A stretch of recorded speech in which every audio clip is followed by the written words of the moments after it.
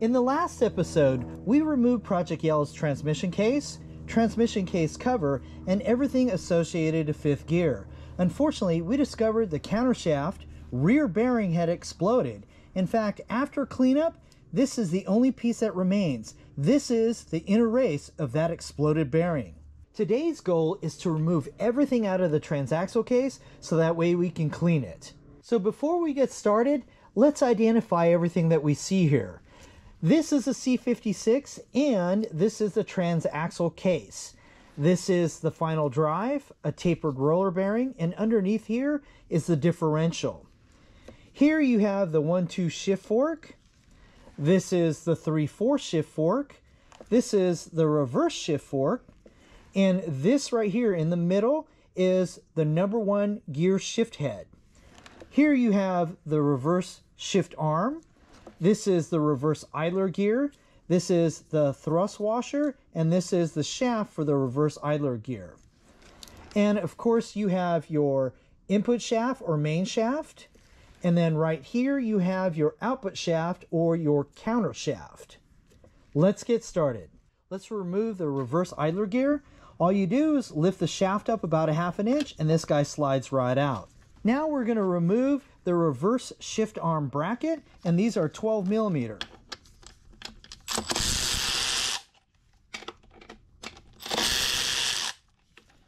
And all you do is pull it out like that. Now we need to remove this spring clip here, and there's another one under here. So what I'm going to do is I'm going to lift the reverse shift fork up a little bit, and I'm going to place the screwdriver in here so we have better access to this spring clip that's right under here. Here's the reverse shift fork that we just lifted with this screwdriver right here.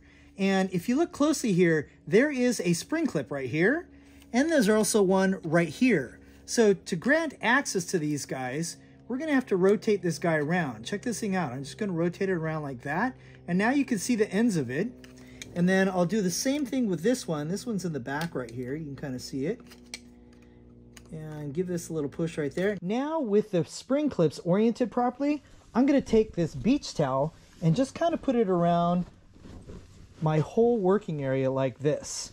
And the whole idea is when we pop these guys out, we want those spring clips to stay within this blanket, because when you pop that thing off, if it goes flying, it's going to turn into a Jesus clip. And what is a Jesus clip? Well, if that thing goes flying, you can't find it, you're going to be like, Jesus! 2 screwdrivers that are equal length.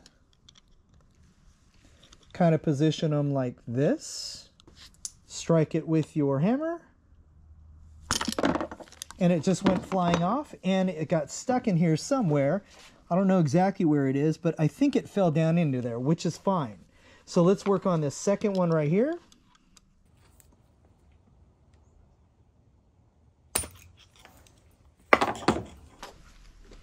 Okay, I heard that one go off into the abyss somewhere. I don't know exactly where that is, but that's okay. Oh, there it is right there.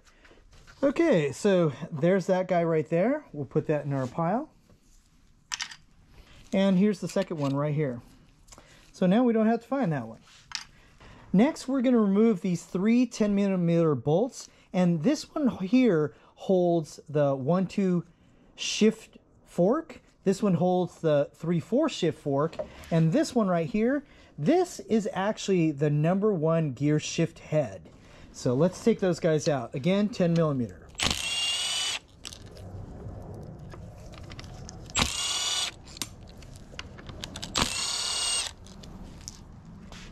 So before we go any further, now what we need to do is we need to look at these shift shafts right here. So this is number 3 and this is number 2. So if we were to draw a line between 3 and 2, that line would be this direction right here. So what we want to do is we want to lift that end of the transmission up, but perpendicularly to a line between shift shaft 3 and shift shaft 2. So let's do that. You see the 2 right there, which means that we're going to put this hammer right about here. That looks about right. And with that lifted up, now what we're going to do is we're going to remove shift shaft 2.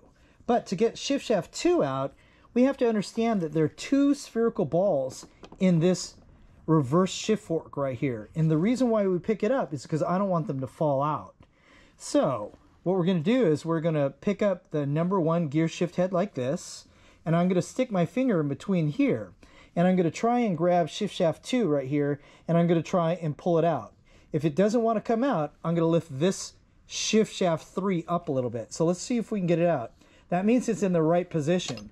By putting these guys level, that allows it to come out properly. So let's put this thing down.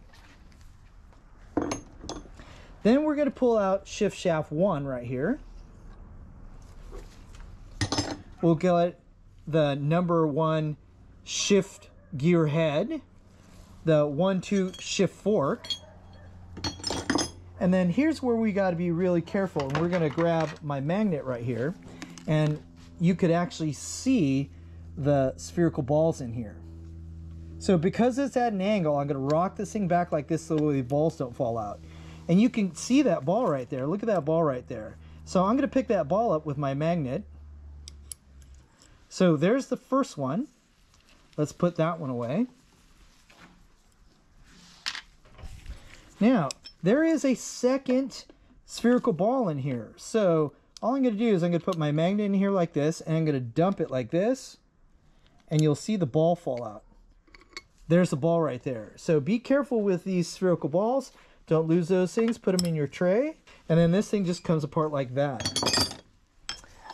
Now, let's not forget to remove this 3/4 shift fork. So what are we left with? We're left with the input shaft or the main shaft, the counter shaft or the output shaft, and we have our final drive and our diff underneath here. So to get these two guys out, you want to grab them just like this, and we're going to pull straight up. And then they come right out. To get the diff out, it's pretty simple. All you do is you stick your finger in here and lift up. And let's talk about the diff real quick. The diff has 2 tapered roller bearings on them. One here and one over here. And this big ring right here is the final drive, which is bolted to the differential. Also, this orangish ring right here, this is a ring for the vehicle speed sensor. Also, if you look at this thing carefully, it has a rod right in here. And that rod, if you look through this direction right here, it looks like a double lock, like on a door, this rod right here. So if you could see through this, I don't know if you could see through there or not. If you can see through there on the sides of it, that means that you have an open diff. The factory LSD, these holes will be much smaller. You can still see through it, but not nearly as much as this. And it won't look like a double lock on a door. And then in here, let's notice what we've got inside here. Where's my magnet? Oh, here it is. Okay, so what do we have in here? We have some sort of oil plate right here, a cover plate. That's 12 millimeter. This is a bearing retainer clip, 12 millimeter. And this is a magnet that collects anything that is ferrous that's floating around in the transmission fluid. So let's set that aside. And then in here, this is the outer race. This guy right here is the outer race for the tapered roller bearing. And this right here, that is a shim. This shim comes in 19 different thicknesses, and this is what helps set the preload on your tapered roller bearings for the diff, whether it be open or LSD. Also, you've got 2 bearings here. This is the one right here.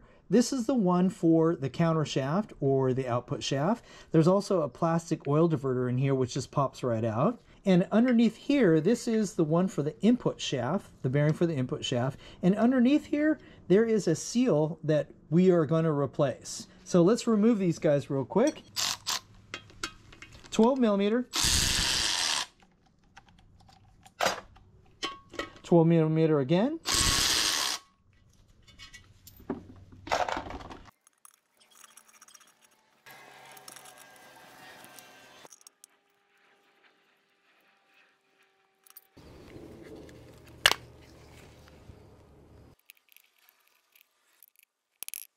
There's also an input shaft seal right here.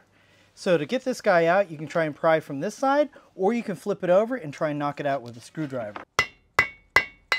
And there she goes. And here's the seal right here. This is actually the side that faces outwards. Well, in this direction, it would be like this. So this goes in just like that and just kind of stuffs right in there, and that's the way it fits in there. So what I did was I stuck this thing from the other side and I kind of got into it like this and then pushed it out. So there's an aluminum surface in here, so you just want to grab this just inside without messing up the aluminum. And you could do it around here. Just keep rotating around. And then it'll pop out. Okay, that faces the outside. We're just trying to grab it like right in here. The bigger, the better. As long as it fits in here, and that'll be good. So all we're gonna do is let's just pound this guy real quick. So this normally goes in here like this. So you can kind of see the tapered roller bearing right here. And then this guy fits in here like this. That's how it fits. In the next episode, we're gonna take this Lazy Susan and make it into a stripper pole. Don't hate the pole, hate the game. Also, strippers are people too. This is AJ with Relentless Racing. Stay relentless, and I'll see you on the track.